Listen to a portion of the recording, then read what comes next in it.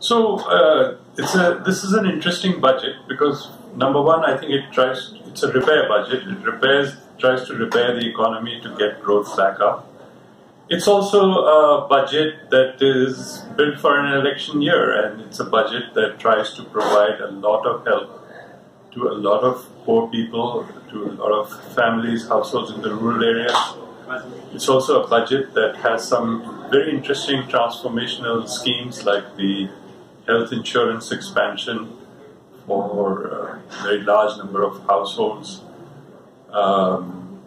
About a quarter of India's households will be covered by this scheme. So it's what I would call a repair and a populist budget for the election.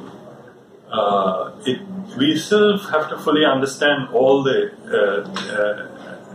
various bits of it. For example, the higher fiscal deficit, what it will imply for borrowing, the increase in MSP prices, will it have a big effect on inflation, etc.